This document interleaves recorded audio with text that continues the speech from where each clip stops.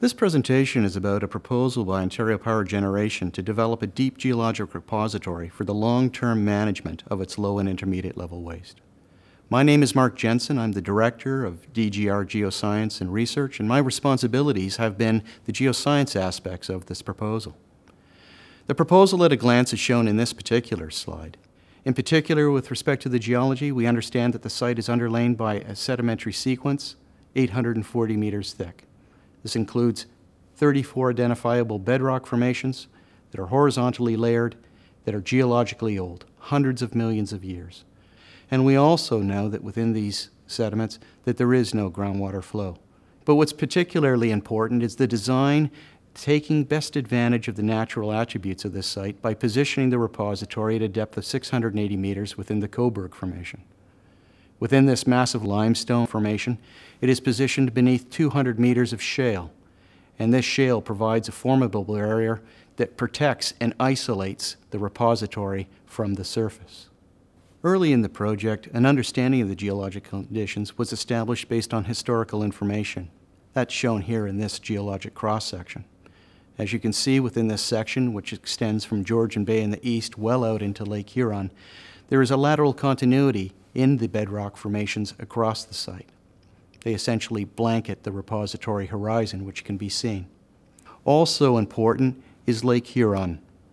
You can see the depth of Lake Huron and its deepest depth, in particular within 30 kilometers of the site, and there are still 400 plus meters of bedrock separating the repository from the lake bottom.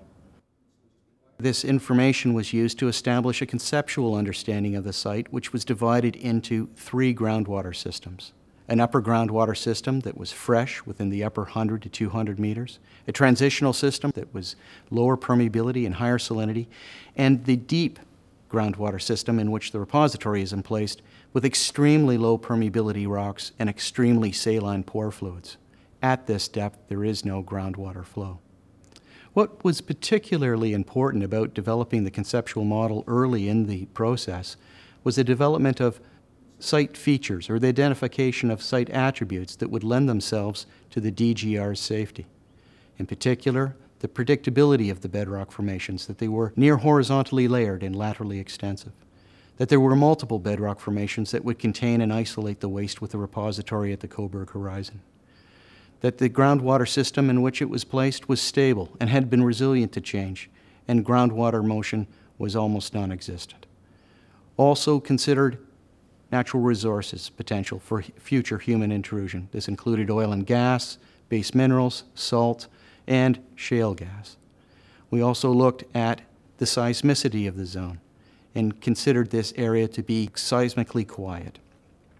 We also focused on understanding the geomechanical stability, that the excavations associated with the repository would be dry and stable. But perhaps most important was that groundwater resources and the Great Lakes would be protected at all times. Particularly important with this site-specific characterization data has been its ability to help us assess what sort of potential future impacts the repository may have on Lake Huron and the Great Lakes. In this particular slide, you can see the stratigraphy and you can see the location of the waste and the repository from Lake Huron. The waste has been particularly positioned within a geologically ancient system, one that is hundreds of millions of years old, and from which we have information to suggest that it has been undisturbed by surface events and has been isolated from the surface during those periods of time. The information that has been collected over the last decade has provided a compelling case that the DGR repository will cause essentially zero impact far into the future. The long-term safety of the DGR is based on a variety of information. This has included the geological information that has provided a compelling case that the repository has been positioned within a deep, stable, ancient geologic system suitable for long-term radioactive waste management purposes. It is also complemented by safety assessment calculations that look at a variety of different scenarios by which the repository would evolve. These scenarios are used to calculate potential impacts, and the resultant net of these assessments has been that the repository would be orders of magnitude safer than required by regulatory criterion. It is the combined knowledge of these two pieces that provides the assurance that the DGR will cause no harm in the future. I'd like to thank you for your time.